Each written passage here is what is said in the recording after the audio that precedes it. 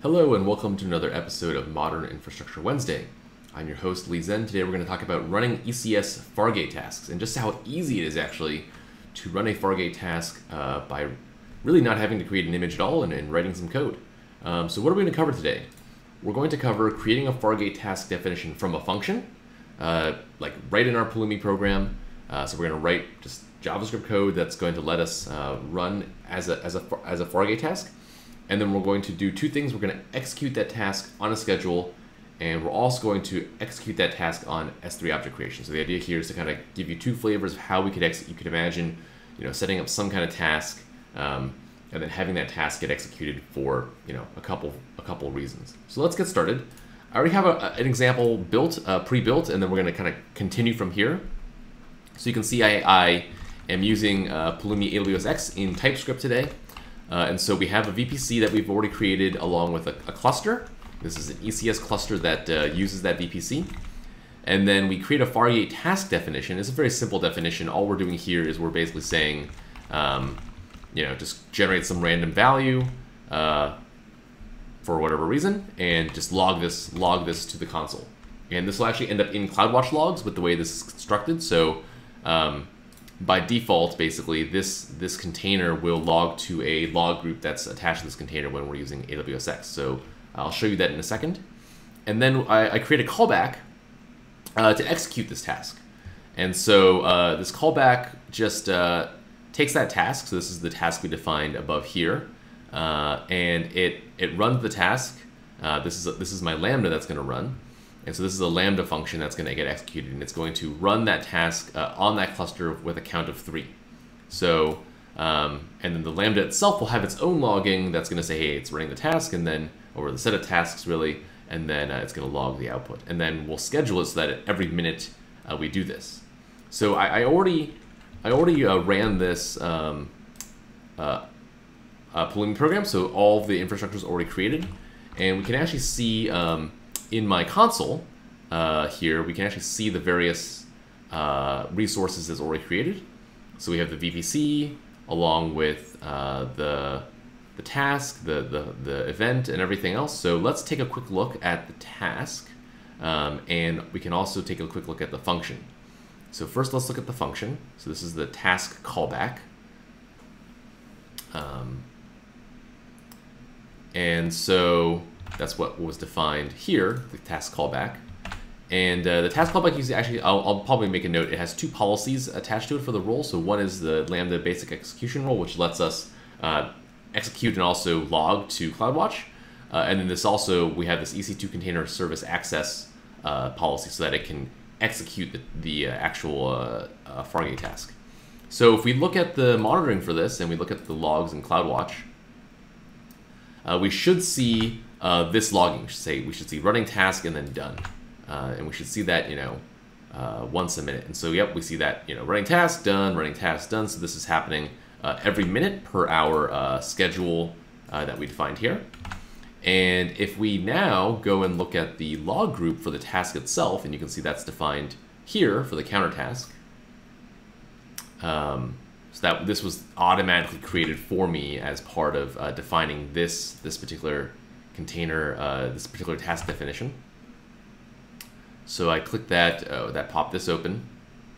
And so this is my counter task. If we look at you can see these are some recent runs of this task, and you see, every minute I'm getting 3 of these. So here's 1, 2, 3, here's another 1, 2, 3, here's another 1, 2, 3. And if we open up these logs, we should expect to see exactly what the task does, which is just to log a random value. So you could totally imagine, adopting a pattern like this for something like a batch job or some kind of scheduled batch job where, every hour, every minute, every day, you have to fire off some set of container tasks. You could totally set something like this up where, you write all your code right in here, do whatever processing you're doing, and then, simply have a Lambda that gets executed every, on the minute, on the hour, or whatever it is, and then have all those containers fire and just go off. And you can, set it up so that you have 3 containers, you have 5 containers, however many you need. And so that's kind of one pattern. The other pattern would be, like we talked about earlier, having some way to run the tasks on some event. And so, technically this schedule run is already an event, but I just want to quickly show how easy it is to actually wire this up to some other type of event as well. So let's create an S3 bucket. So we're going to set up an event where every time we create a new object in an S3 bucket, we'll fire the task as well. So we'll have a bucket, and that's S3 bucket. And let's call this task bucket. And then we can kind of do something similar to on schedule here. We can just say bucket on object created, and we'll say this is a object created. So this is the subscription we're creating, and it takes a handler. And so the handler will be this same event handler here, this callback. And so we're gonna have to change the, here you can see the type is CloudWatch, so we're gonna change this a little bit because this gives us a different type of event. This gives us a, you can see here, it's an S3 bucket event versus here, this is an event rule event. So we're gonna accept both types of events. So the bucket event. And we can actually kind of change this up a little bit, right? We can actually change, you can imagine like passing different parameters to the task based on what kind of event is running. Or, for now, we'll just, for the sake of demonstration purposes, we'll just log something different here instead of changing what we pass to the task. But you can imagine changing some of the stuff we pass to the task itself. So, but we're not going to do that, like I said. Here, we're just going to do, we should be able to do this. So if we cast the event as this particular event type, and if this has some specific thing, so in this case like detail, then we know it. Then we can log that this is a event, scheduled event. Otherwise, we'll do this as a check here.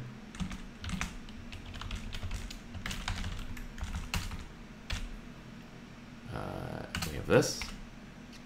So if it's a bucket event, then we have something else, right? So we can log this.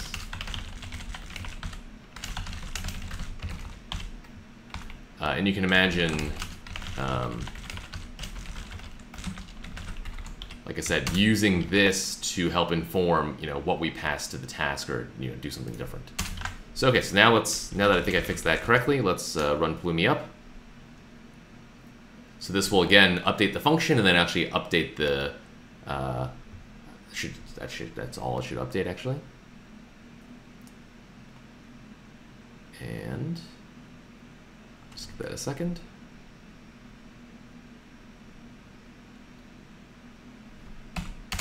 So it initially thinks there are 3 things to update because it may have to update the ARN for the notification and target, but in reality, it's being conservative since it doesn't know how that ARN might change. You can see it actually ends up in practice only changing one thing. Okay, so let's do our copy again to something new, and we'll call this, foo. All right, so we have a new object now in the bucket. And so now we can go look at our logs again. So we'll go back here, come here, and you can see we have the scheduled event. That's because the event is scheduled, and then we should, hopefully in a second, see our foo event as well. Let's log somewhere else. Oh, here. There we go. So bucket event. Okay, great. So we can kind of see those are the 2. We have both scheduled events, which is expected since we have this schedule thing running over here. And then we also at the same time from running our copy, and actually let's just do that one more time. Oops. So we'll upload to bar this time. And if we go back to the console, and we refresh, so we pop open here, it should show up. See, we have the schedule event, and then we have the bucket event that just fired just now. So yeah, that was pretty much what I wanted to show you. just how easy it is to have Fargate tasks run both on a scheduled event and also on a notification event, and really just how easy it is to write Fargate tasks in line in Pulumi. I hope you enjoyed this video. Please make sure to like the video and subscribe to Pulumi TV for more videos in the future, and we'll see you next week on Modern Infrastructure Wednesday. Thanks very much.